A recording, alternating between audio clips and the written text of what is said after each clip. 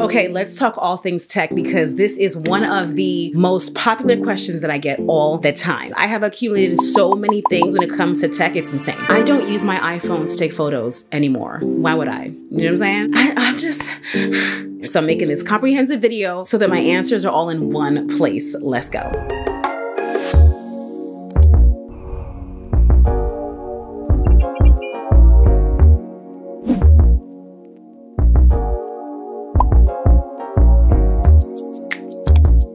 Definitely trimmed down the number of devices that I use, I feel, because for a while it was trying to figure things out. And honestly, that's just how it is as a content creator. You've got to figure things out, trial and error, you upgrade, you downgrade, you change, you know, and the whole 9 yards. When I think about the camera that I use the most, this camera that I'm filming on right now is my Canon 90D. I've had this, what, 2 years now? It's a 4K camera. I love it. It is fantastic. I used to have the Canon T6i. I had that for a very long time. And what I did was I upgraded the lens, not the camera, but the lens to the Sigma 50mm lens. And then I also purchased the Sigma 35mm lens. And I was interchanging those on the Canon T6i. So if you have an older camera, feel free to just change the lens because you will certainly see a difference in your video quality by just changing the lens. But if you have some more money that is set aside and you want to invest in your business, then changing your actual camera will most definitely make a huge difference because there are Sigma lenses that are fitted to this camera. I can certainly use my Sigma 50mm and the 35 on this camera, but I don't because those are fixed lenses. I wanted a lens that I could zoom in and zoom out with, and that's why I purchased the Sigma 18 to 35mm lens, which is this one that I'm filming on right now. So with the 35mm lens, it is stuck at 35, which is fine for portraits, pictures,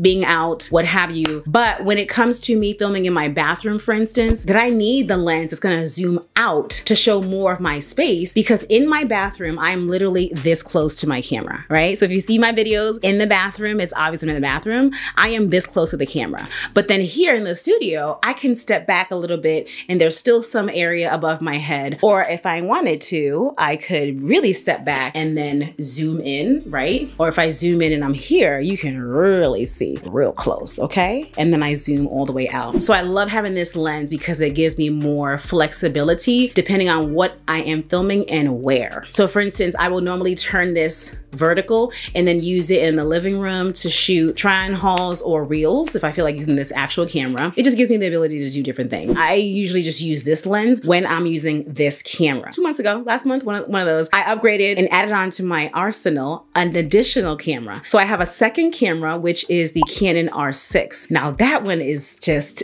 it makes me so happy. I was actually contemplating getting either the R6 or the R5, and they're different. And the R5 would require all new accessories, SD cards, plugs, batteries, the whole 9 yards. And I hated that. I wanted to stick with what I have because if you can imagine, as a content creator over the past 10 or so years, I have accumulated so many things when it comes to tech, it's insane. So I just needed some continuity and the R6 was perfect. It's a smaller camera, which I love. And then with it, I'm using the Canon 50mm lens. Now, if you noted earlier, I, for a while, was only using these Sigma lenses, which are fantastic, right? So my girlfriend got this first and she was like, yo, it's bomb. And the Canon lens works great with it. So I got that, and it's because it's shorter, it fits better into my purses, my totes, whatever it is that I have with me when I'm out and about. So now when I go out, I can get quality footage to make reels, and I can get quality photos. I don't use my iPhone to take photos anymore. Why would I? You know what I'm saying? I, when I'm out, have this normally in my tote. I love using a tote, okay? And then I can flip the screen out. I even have a we're not going to tripods right now, but I'll link the one that I have that I use for when I'm out and about, okay? I'll also link the one that I have you on right now. Oh, and while I'm here, I'll link the mic, the whole 9 yards, okay? But this is more so the camera and the lenses. I know,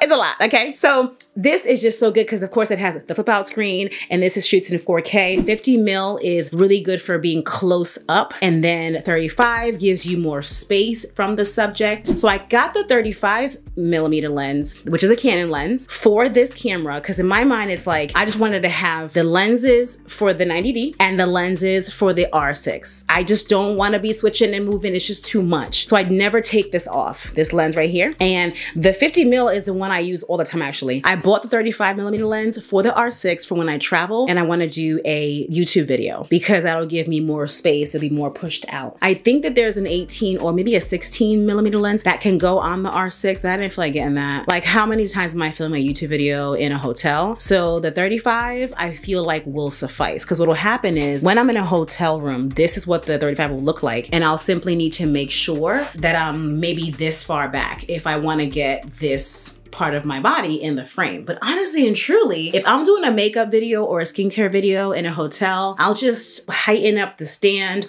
or push down my chair, and this really will suffice if I'm in a hotel. You feel what I'm saying? So the 35, I just felt like just made more sense. I needed the 35. It just makes sense. So that's why I have those lenses. So if you think about it, I've now got 5 lenses, 2 that I don't use, 1 that is for travel, and 2 that I use every single day. Again, an accumulation of tech, because as the life that I live as a creator, if you're a creator, you get it. Like, you just get it, and that's just how it is. Having 2 cameras has been a game changer. You feel me? I use this, like I said, mainly to shoot reels, take product shots. The 50 is brilliant for product shots. The bokeh, the depth of field, the background being blurred, the subject being in focus closest to the camera, chef's kiss. It is just delicious. I love using that camera for that. Of course, I could take down this lens and put my 50mm lens onto this and get the same quality, but why when I have a second camera? And that's why I wanted to get a second camera. You feel me? In the bathroom, I use an Amazon ring light. I've had this for years and it works wonders. I've also changed out my light bulbs in the bathroom to daylight bulbs. That makes a huge difference. Change out them orange bulbs, put in some white daylight bulbs. It makes a huge difference. And then I have the ring light, which is usually right behind the camera. It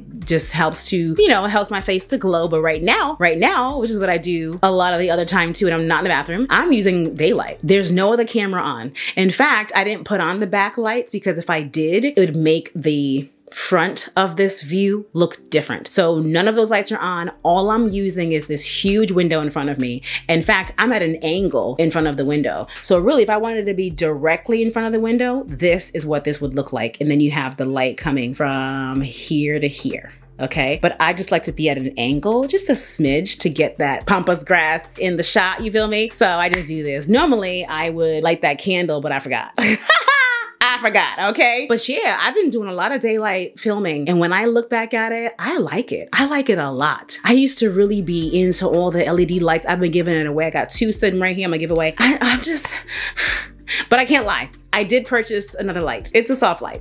It's needed, because I was watching the video and I was like, I need that. Like, I'm consolidating my stash, okay? So rather than having 4 LED lights right here with the window, I now have this one humongous expensive softbox light that I still need to put together that I will use as needed. And I got that to use when I need it, like if it's a cloudy day or whatever. But really and truly, I love to shoot during the daytime, not in the middle of the night, and I love to use the daylight. It's free. Now, to edit my videos, there are 3 options that I use. First is Final Cut Pro. That's what I use all the time. I learned myself while looking at YouTube videos. Honestly, self-taught, I just figured it out. And when I can't figure something out, I go find it out. It's on YouTube, yo. Just like this video's on YouTube showing you what I use, I watch other folks and they tell us how they do stuff on Final Cut Pro. So I used to use the free version back in the day. Remember how people used to show you how to get Final Cut Pro for free?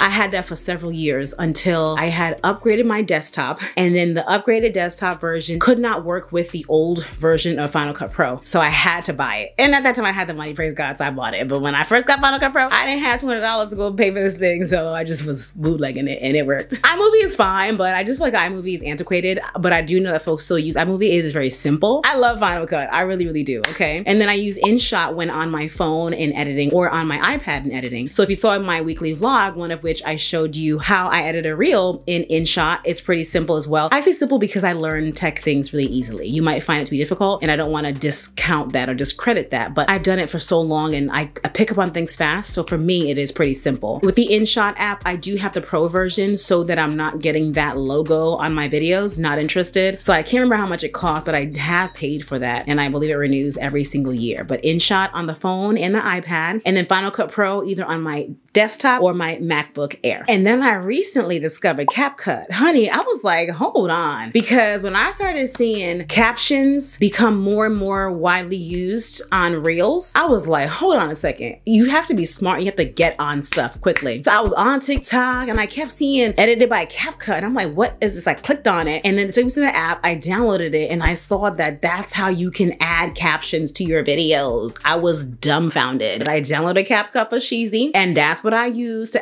easily add captions to my Reels. And when I say Reels, I repurpose them to Shorts and TikTok. Now, I don't add captions to my YouTube videos because YouTube can do that for you. You just press the CC, right? But when it comes to the other videos, for sure, CapCut. And then you can choose the style, the animation, all of this and all of that. But I keep my captions real simple, real aesthetic, and I just call it a whole entire night. So I hope that that answered all your questions when it comes to the tech and some of the accessories that I use. I mean, not like all the devices, but you know, the main devices that I use to create content on a day-to-day basis. If there are any questions that I did not answer, let me know in the comments below, and I will see you in the next video.